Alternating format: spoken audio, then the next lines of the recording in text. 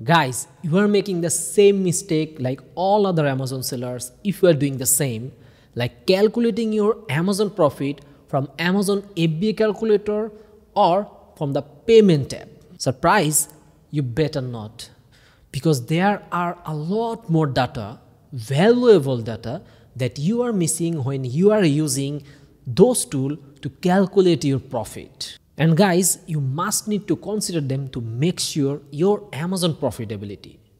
And making profit on Amazon right now is a nightmare, because 50% of Amazon sellers unable to make any profit in their first year of business. God bless Amazon fee system, because even after selling hundreds of thousands of dollars, you will hardly able to make a profit. But don't worry, today in this video, I will show you how you can calculate your Amazon profit properly, and also you can optimize your Amazon expense so you can increase your profit without hiring an accountant.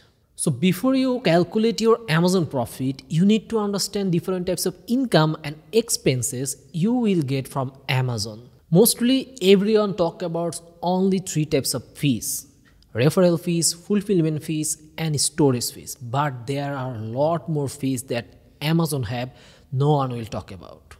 So to understand the income and fees, I have opened up a payment report or payment statement for one of my accounts so you can understand everything clearly.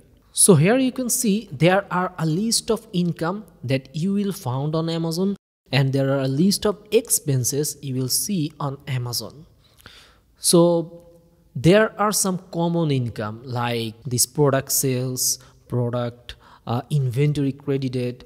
These types of incomes are very common on Amazon.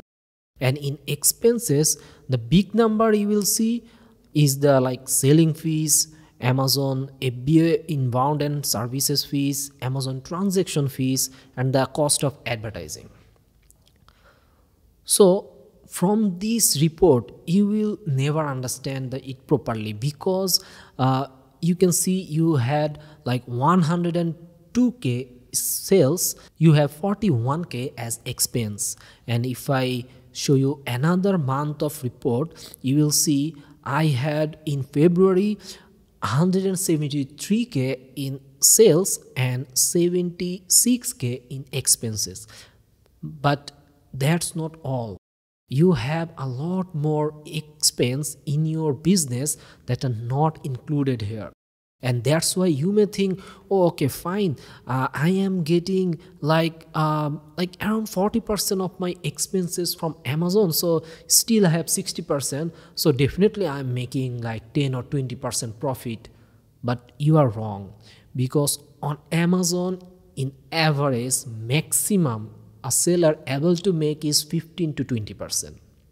So right now I have prepared a Excel sheet here to understand all those expenses and where I can increase the our optimization, so that can help me to increase the profit. So here in this sheet you can see I have noted down all those months and Amazon income, Amazon expense, everything separately. So firstly, I put down the FBM sales that I got from this account in January, February, FBA sales, FBA inventory that credited, shipping credits, and other credits and rebates. That number is very, very small, but still I will consider for this. And then FBA returns. You will see a big number of return for every account. And then the promotional rebates, it's like you run coupons, those things, and other refunds and charges. These all are expense, and these are the income from your Amazon account. And finally, I will calculate the refund rate, because you need to understand if the refund rate is very high, you need to make sure why you are getting so many refunds, because it will destroy your business. So definitely you need to take a consideration the refund rate here. And then how much unit you able to ship from your Amazon. So that's one number of unit that we need to consider, because we will also find out the average unit price. So here you can see in January we had a $73 average unit price, but in February it's $52, like it's $20 less because we put a lots of discount here. And you can see our promotional rebate cost also like almost more than double. So because of these discounts we had to sell our item at lower price. Now if I scroll down, you can see all these Amazon expenses I note down, like FBM selling fees, FBA selling fees. It's like the referral fees, and then the transaction fees, Amazon FBA inventory and inbound fees. There are service fees like the subscriptions, cost of advertising, other fees and adjustments. And these are the biggest expense Amazon have. And if I show you some income here, you will see sometime because you got some refunded and but Amazon took the referral fee from you, so that's why they give them back to you. And there are some FBA transaction fees refund. Here you can see your total expense margin. So on Amazon for this account I am seeing 40% of expense. In compare with the total sales I got, I had to spend 40% just for Amazon. But that number will be higher for your account, because for this account we are running the campaigns, like the advertising cost is so low. You can see here we got 100k sales and we only spend around like $9,000, like 9% TA cost. And here you can see for this month in February we had like 173k sales, but we only spent around $15,000 in ads. So our TA cost and A cost both are very low. That's why we are seeing a 40% of the expense, but mostly you will see 50% of expense only for Amazon, and still your cost of goods sold left. Now we need to calculate this cost of goods sold. So from this units order, we had an average like amount that we will count for each item we sold. So here you can see we have the material cost and shipping and handling, and there are some other charges that you need to pay for your like labeling or other things.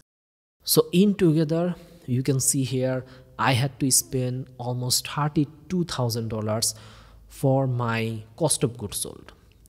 And after those spendings you can see the gross profit, and you can see I only able to make $28,000 after getting 100k sales, and still you have some expenses that left, because now you need to calculate the overhead cost, because you need to pay salaries to your employees. Also you may using some like freelancer or agencies like us, you need to pay them, so that cost also need to include here. And you have like warehouse charges, insurance, and there are some other expenses that you may have to do. So that expense if you calculate, you can see after selling 100k in January we had to spend like 82k, and you can see the net profit going like it's 20,000 and net margin is around 20%. This is the maximum limit you can reach. And if you calculate the second month, you can see we had 173k in sales, but our net profit was only $12,000 because we had to run lots of promotions at lower price. We have to sell the item. That's why our net profit also goes down. So scenarios like this, you need to understand which part I am losing my money, because if you are seeing okay in the expenses my FBA selling fee seems very high because your sales got double, your selling fees got triple or like more than double. So in that case you need to take a look like why my selling fees goes up from previous month to this month, or like cost of advertising. You need to always optimize your campaigns so that your cost of advertising always related with your sales. Because here you can see we had 100k sales, we spent 9,000. We had 173k sales, we spent 15,000, because it's related with the sales. But if you are getting 100k sales but you are spending 15k, definitely you will never able to make good profit on Amazon. So based on these different expenses, you need to find out where you need to optimize. If you are seeing your material cost is very high, then you may need to change your supplier, or you may need to consider like finding new product that you can source at lower price. And also, as the selling price here, it will depend on your competition. So before jump into a business with your new item, you need to do a proper market research, and you need to break down your cost like this, so you understand that if you sell at that price, how much profit you will able to make. So my suggestion, if your cost of goods sold is more than 20% of your selling price, then you should not consider that types of item to sell. Now you can see how hard it is to make profit on Amazon. I know you heard a lot that you can make millions on Amazon, and it's true, you can make millions of revenue, but no one will tell you how you are able to make profit on Amazon.